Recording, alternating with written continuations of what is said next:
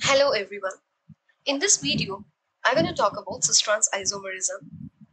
Isomers are nothing but compounds are having same molecular formula but different structures, right? Isomer is actually a word derived from Greek language meaning made up of same parts. I first discuss constitutional isomers. I'll take example so I can explain easily.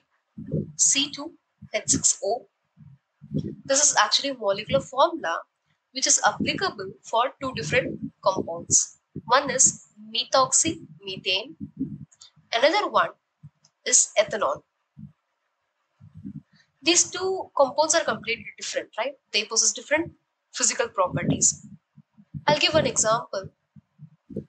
Boiling point of methoxymethane is minus 23 degree Celsius and the boiling point of ethanol is 78 degree Celsius. Yes, these two possess different physical properties. If you see the connectivity, oxygen is connected with two other carbon atoms. Here, oxygen is connected with carbon atom and hydrogen. Okay, let's just move on to stereoisomers, under which cis-trans isomerism comes, right? Stereoisomers are nothing.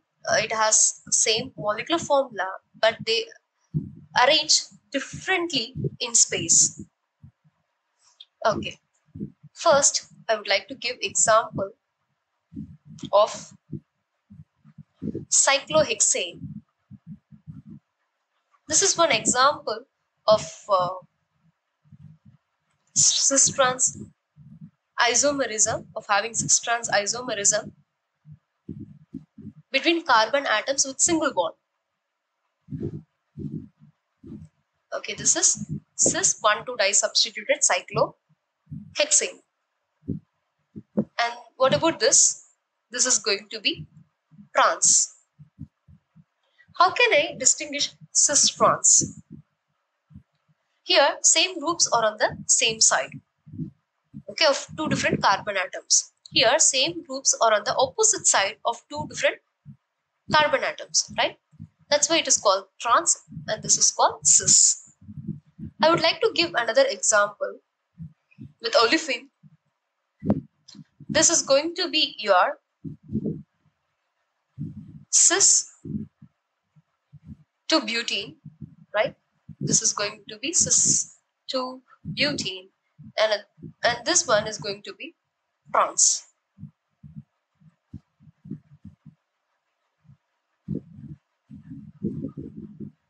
Again, these two are different.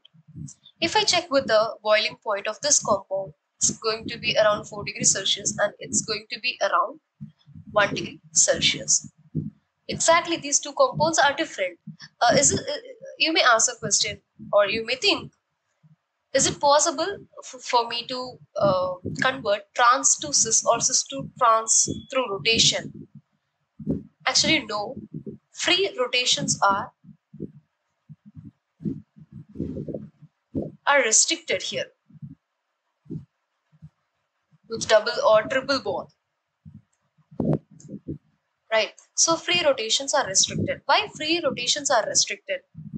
Because in order to form a double bond between these two carbon atoms, you should have p orbital. Okay, I just draw. This is your sigma bond. Okay.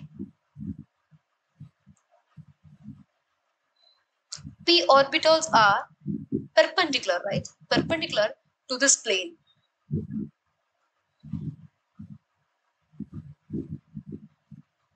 If you try to rotate any of these carbon atoms, then you are disrupting the overlap. So that's why free rotations are restricted for double and triple bonded compounds.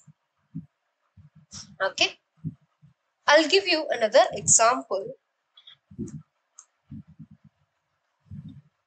You just take this compound, this type of compound, where we're gonna predict cis and trans. cis and trans parts. First, I'll just take this one. I'm gonna number this as 1, 2, 3. Okay, let's consider first part. Here you have 2H, right? This is not going to be this cannot be considered as cis-trans. This cannot be considered to exhibit cis-trans isomerism. Okay, let's check why.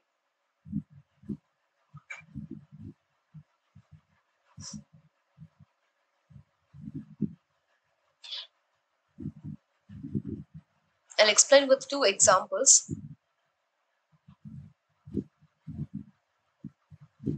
If you check with example A, here you have same groups on the same side of same atom, right? Here, same groups are on the same side of 2 different carbon atoms. Only this type of compound can exhibit cis-trans isomerism, whereas this cannot exhibit cis-trans isomerism. Why? Because same groups are on the same carbon atom. This is not going to exhibit cis-trans isomerism, right? So similarly, it looks like the same, right? With the it exactly matches with the compound A, right? So you cannot expect cis-trans isomerism for this part, first part. Let's move on to the second part, where you can find hydrogen over here and here. This is going to be trans. What about this one?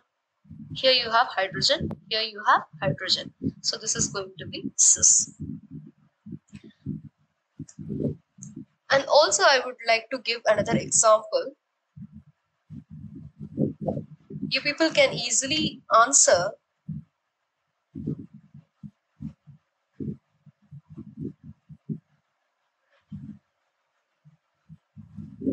Okay, 5. Okay. You take this example. Here you don't have to. Let me write. Okay. How many carbon atoms are here? 6 carbon atoms, right? Only you need to focus on these 2, right? Because it contains double bond. And if you check, this carbon is attached with 2 hydrogen atoms, and this carbon is attached with 2 other hydrogen atoms, right? So this comes under this category. You can easily avoid, right? You can say no stereo isomers. Okay, specifically I can say no cis-trans isomerism possible for this compound, right? So with this, I think I covered cis-trans isomerism part. Thank you.